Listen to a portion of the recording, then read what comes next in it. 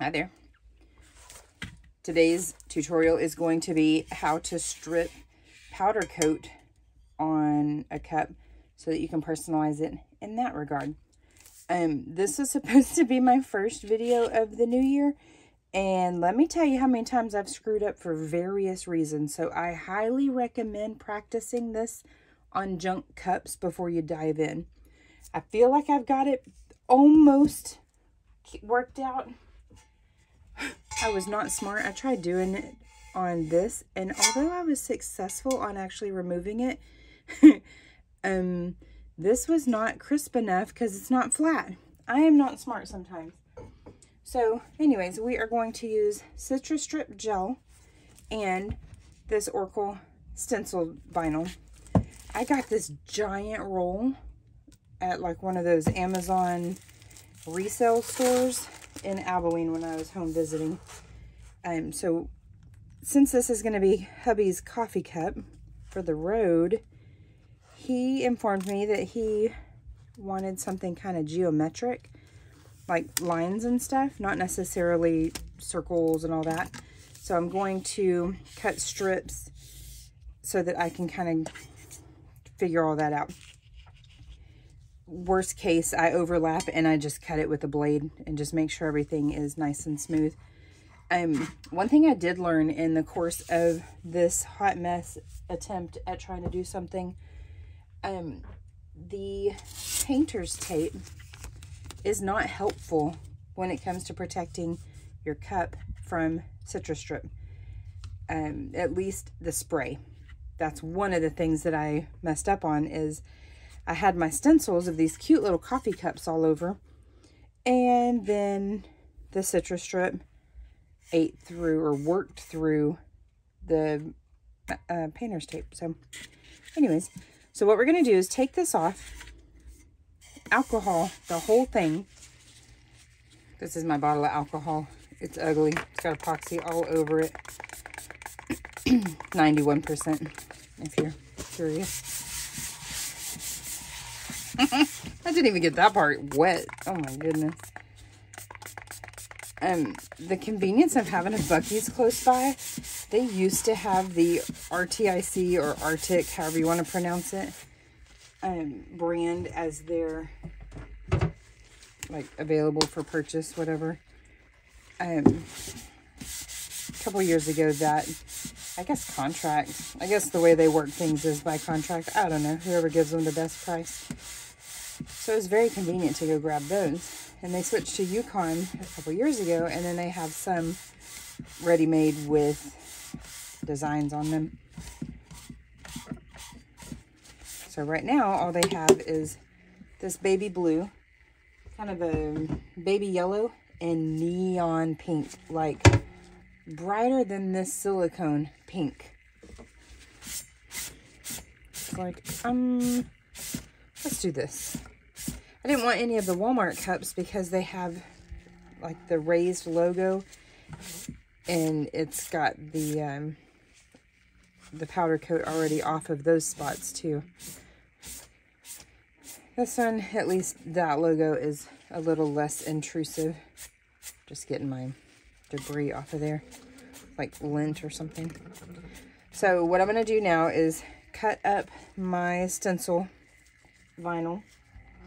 Just make myself a few strips to kind of figure out what I want to do. And as I overlap them, I'm going to like really work my creases down so I can avoid having too much gapping, because that will ruin the design. So I have a few triangles cut. I thought maybe it'll be easier to try and do little pieces of triangle here and there and kind of fill it in from there. So let's just see. Okay, gloves have to go off.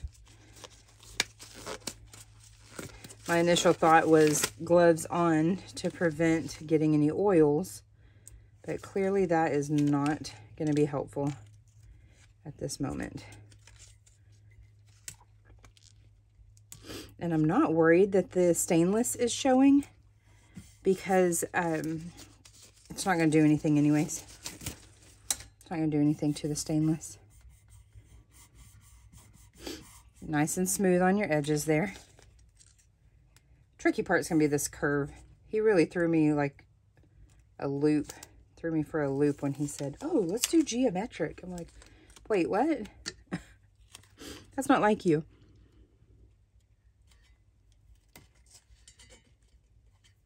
Let's just do it kind of like that.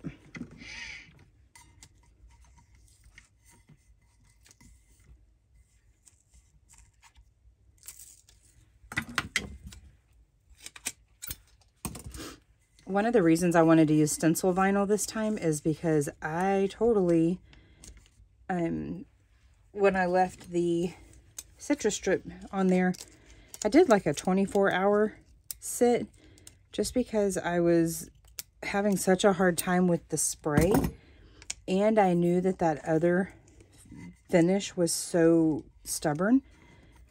So I went ahead and left it on for 24 hours, and it kind of started trying to eat through.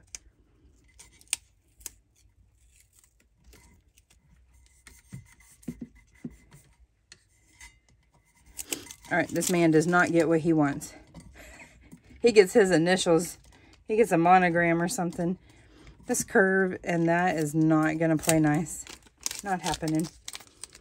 The only way to get it past that would be if we cut little strips. I don't feel like dealing with that, so he's going to get what I give him. Okay, got that cut out. It didn't really place like I wanted it to, but that's okay. We can still just use it like that. What I will do is some of these scraps that I'm not going to use that I had just cut up, I'll use them as kind of a protection around this thing, because even though it's gel, it kind of oozes. I was really glad that I had done that on some of my others, even though on one of my failed experiments or experiences, whatever you want to call it, it totally seeped underneath anyways. So we'll see how this works out. But I am using this thicker vinyl because I want to give myself the best chance of it not eating through. So I'm going to use a little piece of transfer tape so that all of my pieces stay where they're supposed to, and my little insets right there don't get off kilter. Just an old piece. It doesn't have to be fancy.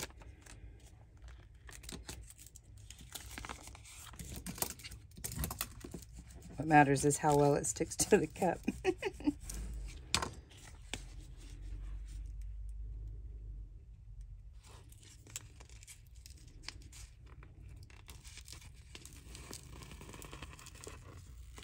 Okay. There's that. And I've got that there, so let's put that on the bottom. Pretty close anyways. Now we're going to center this like that. Hopefully straight. If not, fix it before, if it's too bad. And then just press that baby down. That's how you do your stencil there.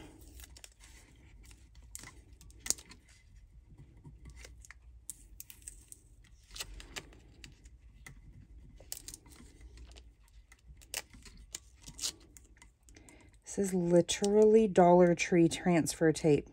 Why is it gripping so good? Boy. Had a little bit of a do-over there. I had to cut off some of that because that curve, it was just making it sit weird. And I'm going to have to fix right there because that did not want to come off.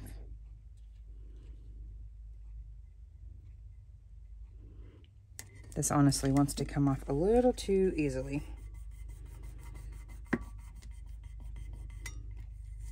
Except for the transfer tape. It don't want to come off at all.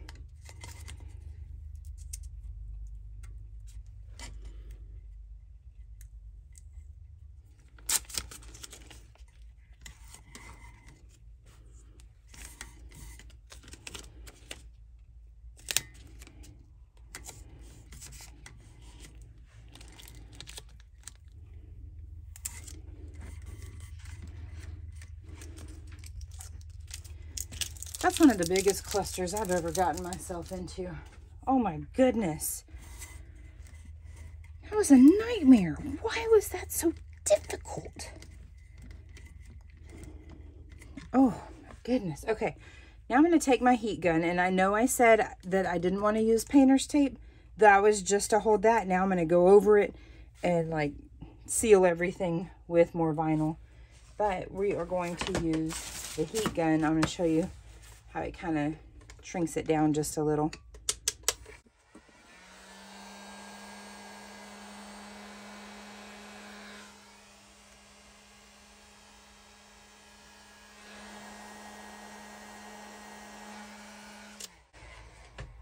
Just kind of smooth that out.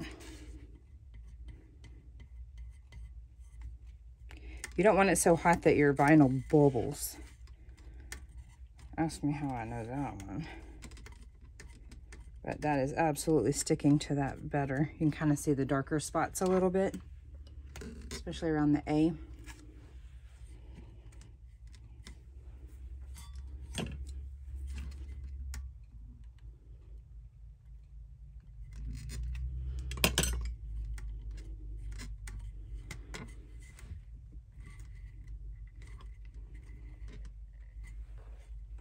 Okay, now we are going to protect all these edges with more vinyl. And like I said earlier, I let one of them sit, that last one sit for 24 hours because I was just having so much trouble. But this one, I'm going to come back out in the morning and check it. So it'll be, I don't know, 10 hours. It's 6:30 now. Yeah, maybe 12 hours. That's probably more accurate. I usually get up around, I don't know, 6-ish on a weekday. I'm not worried about this piece of exposed painter's tape because it's already got a layer of vinyl right underneath it.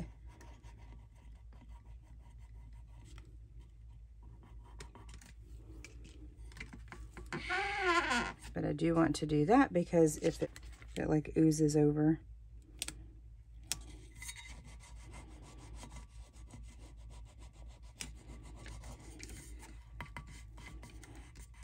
And I don't need that to lay down flat. That is just to protect this. And I'm almost tempted to let this just rotate instead of it just sitting and going that way. What I did on one of the cups that I messed up, so take this with a grain of salt, is I kind of set it in a way that this made like almost like a little catcher. And that seemed to help because at one point it did kind of slide down and drip, whatever. So now I'm going to put my gloves back on. And we are going to put on some citrus strip. If you have any popsicle sticks or anything, that would be good for applying this stuff for sure. That way you could just toss it. I'm just going to use my stir stick. It has almost the consistency of slime. Like a runny slime. Okay, let's get that on there. It needs to be covered, but it doesn't need to be like mounded high. Since this gel is so much more intense than the spray, what I might do is just come out here in about an hour and do like a test rub. And what I mean by that is I'm going to take a non-abrasive something and kind of rub it in one of those spots just to see if that powder coat is lifting like it's supposed to. Okay, I'm going to walk away from this. I missed. I got a spot that's kind of dry right there. Powder coat is such a pain in the tail.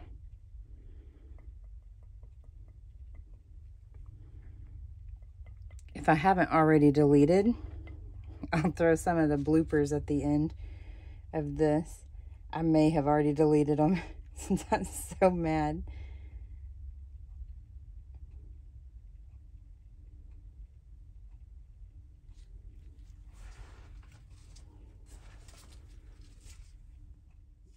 it's been 2 hours. And so I am gonna just check this. Yep, I actually don't think that's bad at all. So what I'm gonna do is just kind of gently persuade that to come loose, and then I'll wipe it off. But this way I can kind of use it as a guideline. I think I might have had a final success. I hate when everything goes wrong, but it happens. My biggest concern, I think, is going to be right here in these, in the B. The B, the A, and the R. Just wanted to show the very last letter here. I found that this was pretty easy. Just kind of roughen up all around. And then I just rubbed it. And that's how I kind of got my crisp lines. It's very satisfying.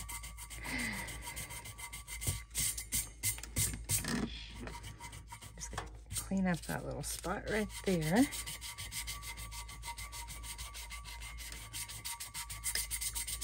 And now I'm gonna go wash it so that I can get off any possible debris. It's so crooked. Oh my God. Pretend it's straight. It's just for hubby. In like 3 days, it's gonna be covered in mechanic grease anyways. So, anyways, the process is still there. So yeah, that turned out pretty good. Just gonna continue. Yep, that's good. Not bad. I got it decently centered, decently straight. If you were doing this for an order, obviously, you would want to be way more cautious than I just was. I'm so glad that I finally got a successful one. Like, I've already showed you this ugly one here. It was bad. I have a couple others too, but man, about time. I will say the citrus strip gel is way better than the spray. That's really good. That's that right there. I just got it at Ace Hardware, but they make it, I mean, they sell it pretty much anywhere. They have a paste also, which I really wanted because I think that would just be real easy to go on. But it was like $35 because it was like a half-gallon size bucket. Not worth it for what I wanted. So anyways, ignore the fact that it's crooked. It's just for hubby, for his to-go. He's a mechanic, like I said, so it's going to be real gross in just a couple days anyways. He'll survive.